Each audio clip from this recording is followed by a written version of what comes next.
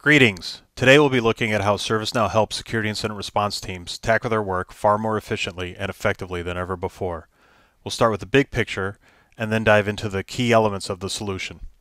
It is typical to see a 40 to 60% reduction in time to resolve security incidents when converting from more manual and disparate handling processes thanks to integrations and automation. When results like these are achieved, our customers can use dashboards like this one to report on their status. First, we'll be assuming the role of Chief Information Security Officer, Andrew Lin. The Security Operations Efficiency Dashboard is one of several included with Security Incident Response. Here we can see big picture trends and break them down by aspects, such as analyst efficiency and group efficiency. And here on the Detection and Response Effectiveness tab, we could see true detections versus false positives, or by incident source. Or what business risks exist over time here on the Incident Risk Score Analysis tab. Or perhaps by incident stage here on the Security Incident Stage Analysis tab. For example, mean time to analyze, contain, eradicate, recover, and review are all automatically tracked and displayed here. Users can also create their own reports and dashboards too. Our customers appreciate the ability to build dashboards for their teams and leadership. This custom dashboard is a great example of what can be rapidly built using our GUI-based report engine and drag-and-drop dashboards. Dashboard tabs can be created to organize the data. In this example, the Incident Handling tab provides extra detail for different groups, but they can be arranged and styled however any individual user prefers. The Now platform is now fully integrated with the MITRE attack framework for threat intelligence, which can provide valuable insights that security professionals need to get work done better every day. MITRE ATT&CK can assist security leaders in managing security programs by helping them understand how the various defensive systems are performing and identify where there may be any gaps. The MITRE ATT&CK Heat Map and Navigator can provide immediate visibility into patterns where the department is seeing any concentration of incidents or is dealing with relevant vulnerabilities. It also provides a quick visual of the current security posture for detecting and defending against each of these attack techniques. All of this helps the CISO understand where investments of time and resources are most needed. Here, we're setting a filter group to show how the heat map and navigator functions and the changes that occur as we set those filters. Watch the heat map change as we do.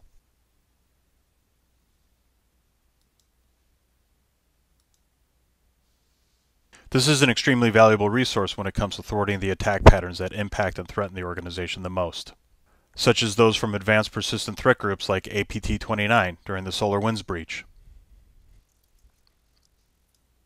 You can see, as we add in this final data point of the known adversary group, it draws in all the known techniques of this APT. The CISO can drill down into each of these, but moreover, this shows the current organizational posture and defense against this known advanced persistent threat. So you can see that we're getting everything in one place, but you might be asking yourself, how did we get here? It all starts with integrations. There are out-of-the-box integrations with security sensors and SIEM platforms such as Azure Sentinel, QRadar, ArcSight, LogRhythm, Splunk Enterprise Security. Threat intelligence platforms are also very helpful for security incident handling, saving analysts time with automated threat lookups. Customers can request these integrations for their instances right from the store here. Once installed, these applications can be configured inside your ServiceNow instance.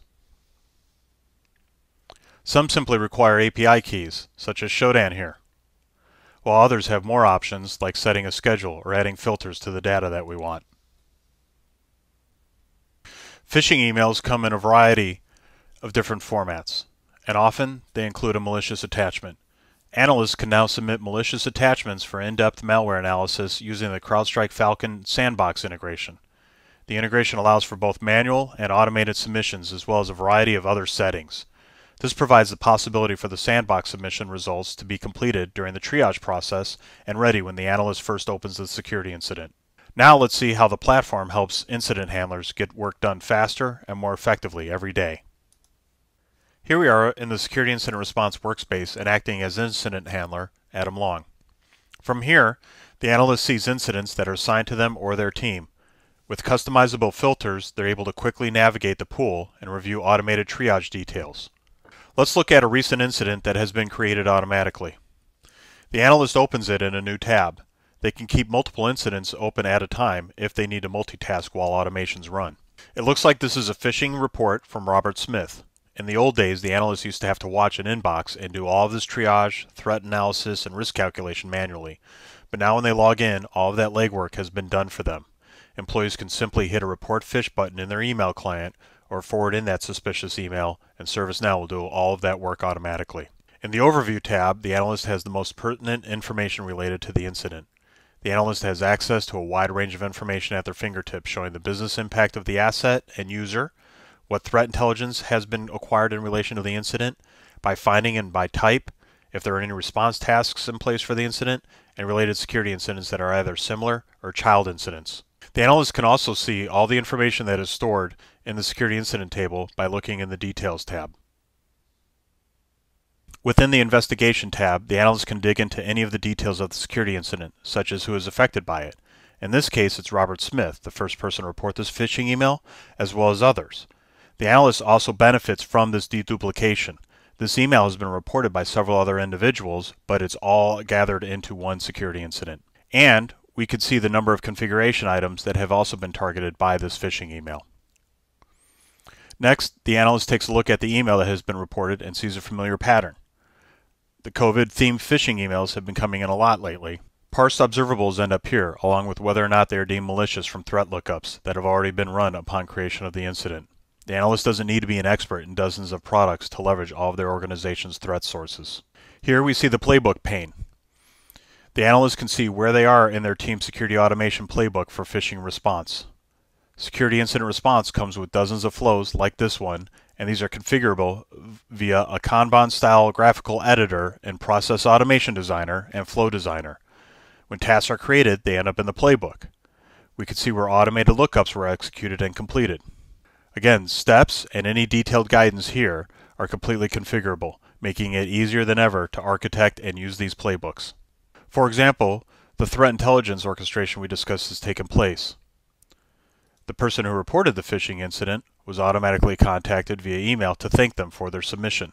Sometimes this kind of work is less predictable, so, of course, any of the automated steps we show can also be done manually in the UI.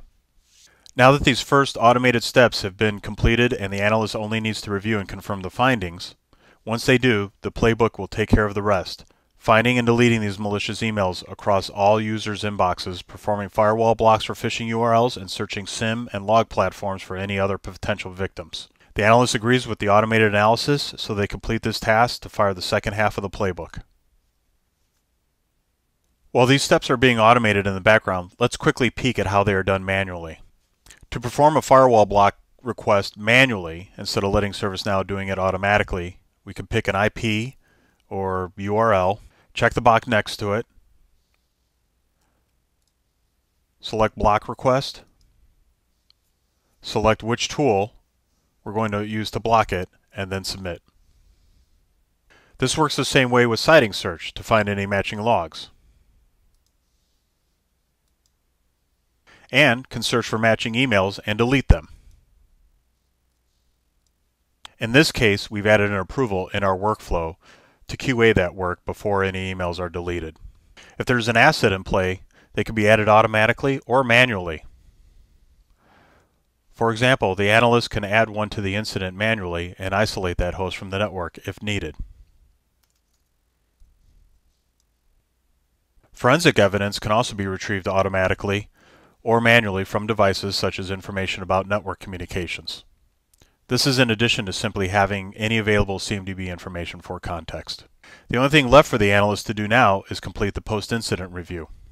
Here, they can close out the incident and complete any assessments or post-incident reports.